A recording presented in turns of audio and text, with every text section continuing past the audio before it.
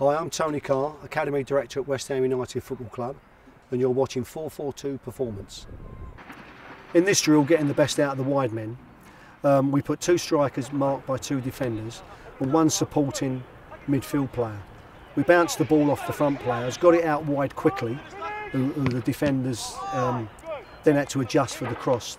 I didn't want the attacker to put the ball in first time. I wanted him to take the ball to the byline, and as he's running with that ball, look for the option. He'd have a 3v2 in the box with the midfield player supporting. So he's looking to place it right across the face of goal, looking for the cutback for the late run into the box, or the chip at the back post. So they were the three basic options.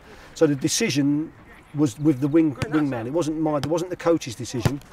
The setup was there, but it was up to the wide man to make that decision for himself and choose the right option.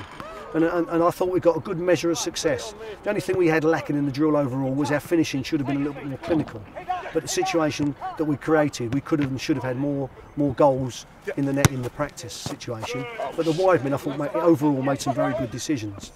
We might have got the player who's gone past the defending fullback and he's broke into the box to the byline, and then the midfield player's broke off in midfield and has created that 3 against 2 in midfield, from midfield into the box. So, it's a situation where, you've maybe got round the back of the opposition and you're not decided to put an early cross in, you've had an extra touch to take it into the box before you decide to cross the ball, hard, low, cut back or a chip.